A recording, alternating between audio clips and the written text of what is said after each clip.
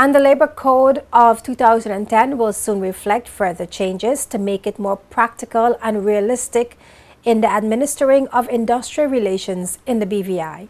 Minister responsible for labor, Dr. Kedrick Pickering, says a new policy to guide the administration of labor matters, such as the issuance of work permits, is in its final draft stages.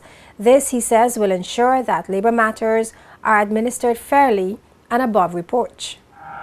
A new policy that will guide the overall functioning of labor within the country vis-a-vis work permits and the ease and issuing of work permits is in its final drafting stage, came out of the public meetings that we had early in our administration. And there's a draft that we've asked the legal people to look at with respect to its authenticity and to make sure we're not doing anything outside the ambit of the law.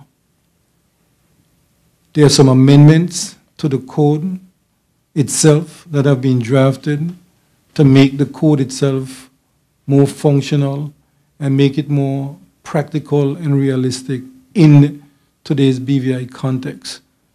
And those are being reviewed and will be on its way to Cabinet pretty soon, on its way to the House of Assembly for the final amendment to the code that will improve the law itself.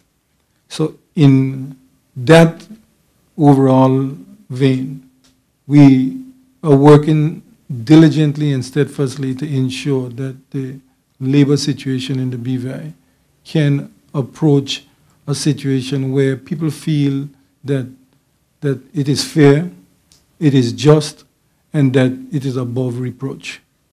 Meanwhile, Dr. Pickering says he is pleased with recent efforts to restructure the Labor Department.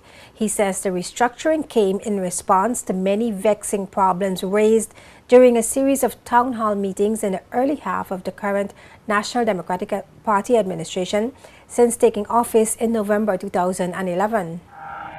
These problems range from the inadequacy of the current minimum wage to unfair treatment of some employees by some employers. There were also issues raised from the employer's perspective as well, such as the inappropriate use of sick days by employees, poor job performance, and behavioral issues.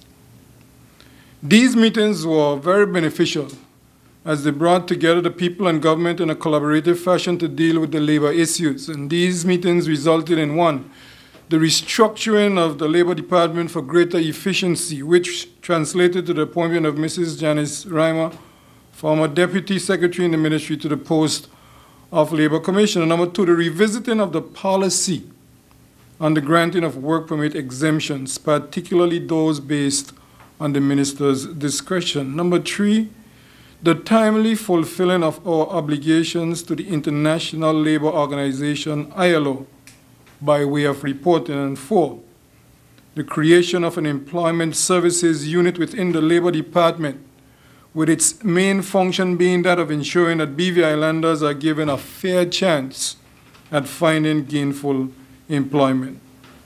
I want to publicly thank the businesses for following through and notifying the Labor Department of vacancies in various areas.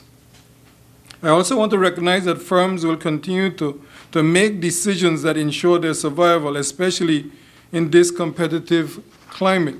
Now, this policy is not intended to create confusion in the labor market, nor is it intended to have employers fighting tooth and nail, as it were, for every work permit.